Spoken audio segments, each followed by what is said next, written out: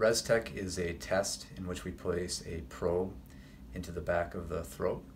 It's used to test for a disease called laryngopharyngeal reflux disease. This is where people have acid reflux not just in their esophagus, but actually getting up into the throat, causing coughing, throat clearing, hoarseness. Patients that have acid reflux going into the vocal cords, where they may have an undisclosed cough or throat clearing, when we want to try to show that that's actually what the cause of it is, that's where Restech can be very helpful.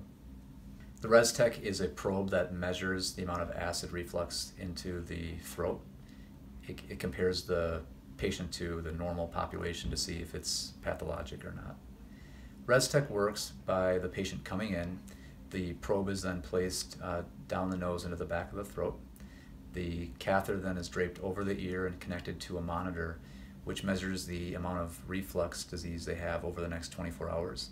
They then record the symptoms that they're having, and we can actually compare whether the coughing or the throat clearing is associated with their reflux or not. For most patients, Restech is an in and out procedure. They come in the office, the nurse places it, and then they're able to go home shortly thereafter.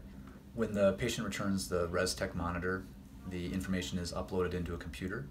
There is a program on the computer that then calculates what the Ryan score is. The Ryan score compares them to a normal person having reflux into their vocal cords.